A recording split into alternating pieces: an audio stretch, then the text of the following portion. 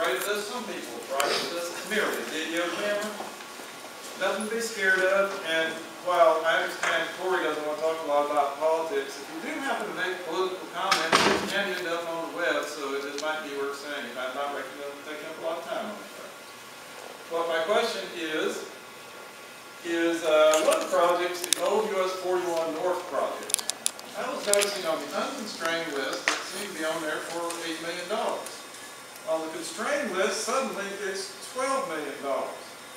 Yet the description, as near as I can tell, is unchanged. How can $4 million suddenly be needed in addition, 50% more, for a project that's unchanged?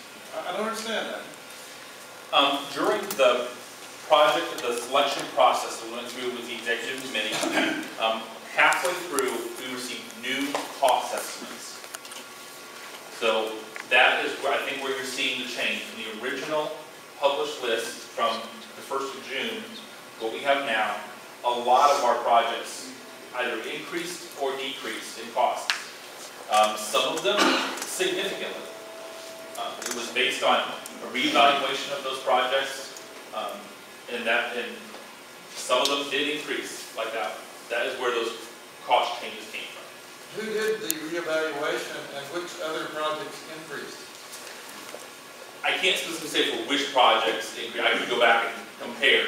GDOT did the cost estimates in cooperation with the local government that was responsible for that. In most cases, it was they both agreed that was a fair cost.